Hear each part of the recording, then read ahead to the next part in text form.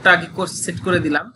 এখন মজার বিষয় হচ্ছে আমি এই যে একটা সেল করছি কয় মিনিট লাগলো, আমার 2 থেকে 3 মিনিট সময় লাগলো একটা সেল কাজ করলাম।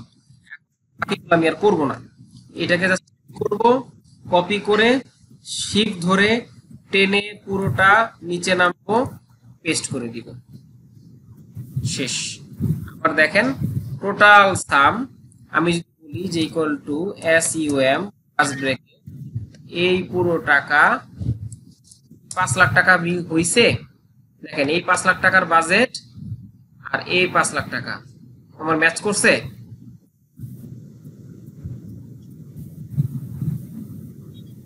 দেখেন একবার সেল রেফারেন্স করছি, বাকিটা চেঞ্জ করে দিছি।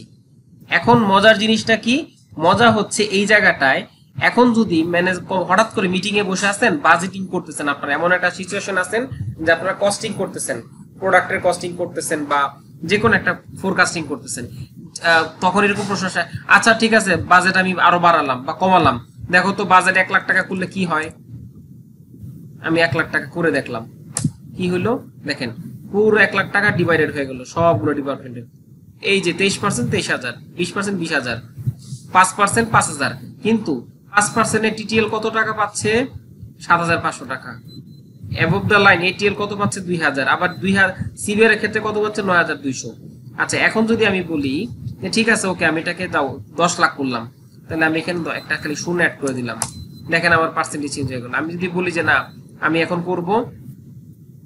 এখন করব কত? 35,70,500, 35,70,500 যদি করি, তাহলে এই 35,70,500 টাকার অটোমেটিকলি আমার কি চেঞ্জ হয়ে গেল? আমার চেঞ্জ হয়ে গেল। তার মানে কি দাঁড়াইলো? সেল রেফারেন্স দিয়ে আমরা একটা চমৎকার ইনস্ট্যান্ট বাজেট ক্যালকুলেটিং মডেল বানাইতে পারি।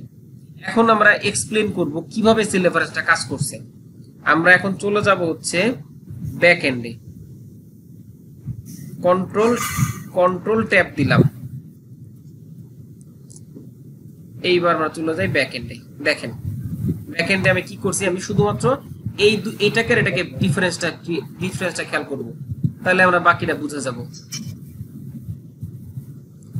আমরা এইবার আসেন, দেখেন সবাই কি বুঝতে পারতেছেন? আমার বুঝতে পারতেছেন তো আমি কি করতেছি? জি ভাই। আচ্ছা এবার আমাকে একজন এক্সপ্লেইন করেন, প্রথমে এটা তানভীর ভাই এক্সপ্লেইন করেন ভাই এটা কি করলাম আর এইটার এবং এটার মধ্যে ডিফারেন্সটা কি?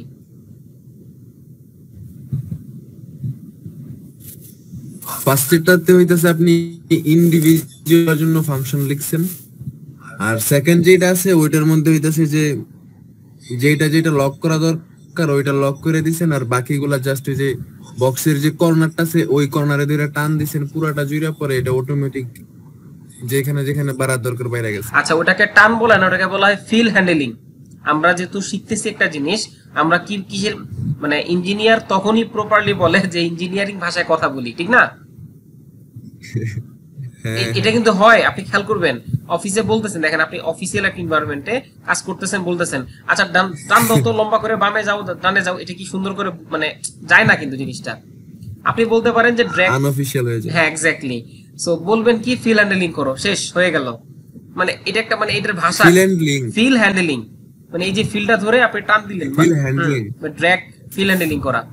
সো আমরা কি করছি, একটাকে প্রপারলি লিখে ফিল হ্যান্ডলিং করছি। এখন আমরা চেক করে দেখি, দেখেন এখানে যখন আমি ক্লিক করলাম আমার লজিক ঠিক আছে, এই যে 23% 45%, নিচেটা ক্লিক করলাম 23% 45%, আমরা এখানে ক্লিক করি দেখেন 14% 45%, দেখছেন যেখানে ক্লিক করি না কেন ও লজিক অনুযায়ী কিন্তু ও ঠিকই নিয়ে নিছে, তার মানে কি সূত্র ঠিক আছে।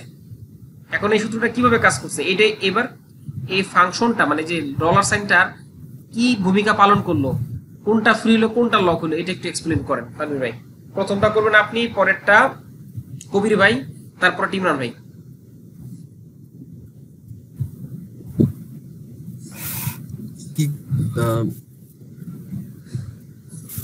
কি করা লাগবে ভাইয়া? মানে এই ডলার সাইনের এক্সপ্লেনেশনটা করেন। আচ্ছা যে ফার্স্টে হচ্ছে আপনার ওই যে সি যেই কলামটা আছে ওইটারে লক করছেন, তার মধ্যে ওই যে 14 নাম্বার রো, তারপর আবার ওই যে ডিটা ওপেন, 15 নাম্বার রো লক, তারপর আবার ওই যে যে ফাংশনটা, এই ফাংশনটাই দিছেন আর কি। যেমন আমাদের বাজেটের পরে ওই যে হুন্ডা সিভিআর এর জন্য কত, তারপর আবার ওই যে 45% 40% যেগুলো আছে ওইগুলোর প্রত্যেকটা ফাংশনের যে রো কলাম আছে ওইগুলোর এই ফাংশন আকারে লিখছেন। আচ্ছা, এক্সপ্লেন হয়েছে কিন্তু আমার মনে তো হয়নি। আচ্ছা, তারপরে বলেন, তারপরে ইমরান, তারপরে নেক্সট তানভীর ভাই অথবা ইমরান ভাই।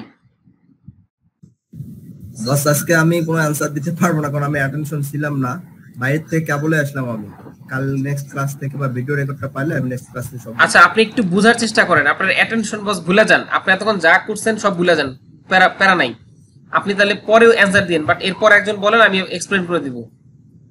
আমি তো আপনাদেরকে শুরুতে বলছি যে আপনারা ক্লাসে বাসায় আহামরি প্র্যাকটিস করা লাগবে না, আহামরি করা লাগবে না, বাট অ্যাটলিস্ট 1 আওয়ার করা লাগবে। বাট আপনাদের মাথায় ঢুকায় দেওয়ার দায়িত্ব ইনশাল্লাহ আমার। আপনারা খালি একটু মনোযোগ দিবেন, বাকি দায়িত্ব আমার। খালি দেখবেন আর আমার সাথে একটু কমিউনিকেট করবেন। আচ্ছা, তাহলে আমাকে এখন আরেকজন বলেন ভাইয়া, এটা কি করলাম অ্যাকচুয়ালি, মানে ডলার সাইনটা কি মিন করতেছে, মানে ডলার সাইন দেওয়াতে মানে কি হচ্ছে জিনিসটা এক্সপ্লেন করেন। ডলার সাইনটা ভাইয়া যেটা হচ্ছে, মানে ফার্স্ট হচ্ছে আমাদের যে বাজেটটা আছে সেই বাজেটটাও তো আমাদের ঠিক আছে। তো এরপর হচ্ছে আমাদের প্রত্যেকটা মডেল অনুযায়ী আমাদের যে বাজেট গুলো সেটা আমার আলাদা করতে হবে। মডেল অনুযায়ী 3টা আমার আবার ক্যাটাগরি আছে, ওই 3টা ক্যাটাগরিতে আবার আলাদা ভাগ করতে হবে। সো সেই ক্ষেত্রে আমাদের মডেল অনুযায়ী যে বাজেটটা আছে সেটা ফিক্সড, এবং যে 3টা ক্যাটাগরি আছে সেটাও ফিক্সড। মানে হচ্ছে আমার নিচে চেঞ্জ হচ্ছে বাট সাইডে চেঞ্জ হচ্ছে না আর কি। রাইট। এই ক্ষেত্রে ভাইয়া এইভাবে বলবেন, নিচে চেঞ্জ হচ্ছে সাইডে চেঞ্জ হচ্ছে না, এইভাবে বলবেন না, মানে কলাম এক্স্যাক্ট এইভাবে বলবেন। হ্যাঁ, রো আমাদের রো চেঞ্জ হচ্ছে কিন্তু কলাম চেঞ্জ হচ্ছে না, এভাবে বলবেন। হ্যাঁ, আমার কথা কিন্তু আবার আমার কথা রাগ করেন, হ্যাঁ মাইন্ড করেন না যে আমি আপনাদের কি। না ভাইয়া ঠিক আছে, তো মানে আমি ওইটাই বলতে চেয়েছিলাম, ওটা বোঝানো। হ্যাঁ ওইটাই, মানে আপনি এখন থেকে যদি আমরা প্র্যাকটিস করি না যে ল্যাঙ্গুয়েজের ভাষায় কথা বলতে, তাহলে আপনি আজকে এই এক্সেলটা দিয়ে শিখতেছেন। আমি কিন্তু আবার নেক্সট ডে কিন্তু গুগল শিট দিয়ে আলোচনা করবো, গুগল শিটের ল্যাঙ্গুয়েজ সেম। কালকে যখন আপনারা আরো ডেভেলপ করবেন, অ্যাডভান্স হবেন, আমাদের ধরেন মেশিন লার্নিং এর আপনারা কোর্স করতেছেন, পাইথন শিখতেছেন, তখন পাইথনের ল্যাঙ্গুয়েজটা কিন্তু আলাদা। মানে আপনি যে একটা জিনিস পারেন বা একটা জিনিস শিখছেন, এটার বহিঃপ্রকাশ কিন্তু আপনার কথা, আপনার আচরণে হবে, রাইট? গেলেন মিস্ত্রি কিন্তু টুলসের নাম জানে না, কিন্তু টুলস ঠিকই ইউজ করে, বাংলা নাম এটাকে, আপনি এটা ভালো জানেন, ঠিক না? জি। তো সেম এটাই, আমরা মানে মিস্ত্রিকে আমি ছোট করতেছি না, আমি বলতে চাচ্ছি যে আমরা যা শিখবো প্রপারলি শিখবো, সলিড জিনিস শিখবো একবারে। আমাদের কোর্স কিন্তু কি এসেনশিয়াল জব স্কিল, মানে এটা হচ্ছে সলিড স্কিল, যেটা আপনার লাগবেই, এটাকে আমার মিস করা যাবে না। সো আপনি এক্সপ্লেন করেন, আপনার এক্সপ্লেনেশন সুন্দর ছিল। জি ভাই, থ্যাংক ইউ। আপনি আবার একটু বলেন যে আমাদের বাজেট তো ফিক্সড, এই যে 35,70,500 টাকা, এটা ফিক্সড, এটা কি আর চেঞ্জ হবে? এটা যদি আমি সিবি শাইনের ক্ষেত্রে যাই, এই ক্ষেত্রেও কিন্তু বাজেটটা ফিক্সড, কিন্তু এরপরে কি আসলো আমার দেখেন, লাল কলামে লাল কি আসলো, লাল কালার টু লাল কালার, লাল কোনটা? G15 কি কত পার্সেন্ট? 0.16, মানে কত? 16%। তার মানে সিবি টোটাল 35 লাখ টাকার বাজেট কত? 16%। আচ্ছা 16%, তারপরে কি 16% এর মধ্যে আবার কি আছে? এটিএল 40%, বিটিএল 45 আর টিটিএল 4। হ্যাঁ, মানে ওইটার মধ্যে এটা একটা এরকম একটা ইয়ে হতে পারে যে সাপোজ আমি একটা ঝুড়ি থেকে একটা আপেল নিলাম, সেটাকে আবার কয়েকটা ভাগ করলাম, এক্স্যাক্টলি সেম, মানে এই টাইপের অনেকটা, রাইট? আপনাদেরকে একটা রেফারেন্স বলে দিই কোথায় কোথায় এই জিনিস কাজে লাগবে। নাম্বার 1, ইনসেনটিভ ক্যালকুলেশনে কাজে লাগবে। অনেক সময় হয় না যে টাকা ডিস্ট্রিবিউট করতেছেন, টাকা ডিস্ট্রিবিউশন হ্যাঁ। আপনাদের প্রজেক্ট প্ল্যান, মানে রিসোর্স ডিস্ট্রিবিউশন করা, এই ধরনের বাজেট রিপোর্ট আপনার করতে হবে। হ্যাঁ, তারপরে আপনি ডিস্ট্রিবিউশন মনে রাখবেন, দুনিয়ার যত রকমের ডিস্ট্রিবিউশন থাকবে সবগুলাতে এই ফর্মের কাজে লাগবে। এখন ডিস্ট্রিবিউশন কি কি আছে এক্সাম্পল বলতে পারেন আমাকে, বের করেন আপনার এক্সাম্পল এখনই। কোন মধ্যে ডিস্ট্রিবিউশন হয়? Marketing distribution, supply chain distribution, তারপর হচ্ছে একটা টাইমলাইন করতেছেন, সময়ের ভাগ করতেছেন, ডিস্ট্রিবিউট করতেছেন, এই ক্ষেত্রে এটা যায়। তারপরে স্যালারি ডিস্ট্রিবিউশন, কি কি আছে আরো বলেন? কমিশন, সেলস কমিশন ডিস্ট্রিবিউশন, তারপরে স্যালারি আছে, প্রোডাক্ট ডিস্ট্রিবিউশন আছে, তারপরে হলো বিভিন্ন আমাদের লাইফটাই তো ভাই পুরো ডিস্ট্রিবিউশনের উপর চলে, যা কিছু করি না করি। সুন্দর কথা বলছেন, চাইলে বানানো যাবে, মানে থিম ডেভেলপ করলে বানানো যাবে। তার মানে আজকের জিনিসটা কি দেখলাম, কি শিখলাম, যে আমরা ওই যে ম্যাট্রিক পরীক্ষার সময় বা অনেক ছোটবেলায় এসএসসি সময় আমরা একটা প্যারাগ্রাফ পাইতাম, যে একটা প্যারাগ্রাফ পড়লে 20টা লেখা যায়, মাঝখানে আন্ডারলাইন দেওয়া থাকতো। পড়ছেন কখন এরকম?